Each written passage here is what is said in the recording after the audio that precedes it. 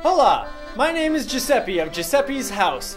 We have pizza, pasta, wings, and mozzarella sticks. And don't forget about the stuffed shells. Of course, the stuffed shells. My favorites.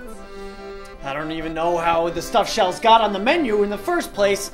I guess I don't make the decisions here in my own house. Our house. Here at Giuseppe's house, we may not have the most extensive menu, but we make up for it by the care that we put into each and every dish.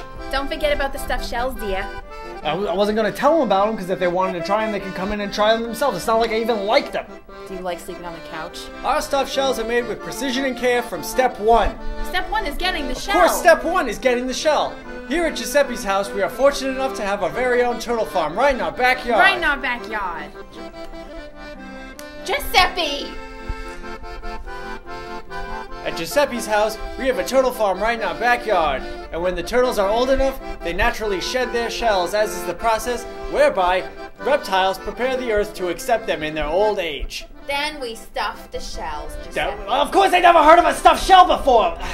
Then we stuff the shells using our very own Giuseppe's House secret recipe stuffed shell stuffing. Very nice. So come down to Giuseppe's house if you're in the mood for pizza, pasta, wings, and mozzarella sticks. And don't forget about the stuffed shells because I'm not allowed to. That's Giuseppe's house on Route 113, right across from the Cracker Barrel. Oh, that Cracker Barrel. Cracker Barrel.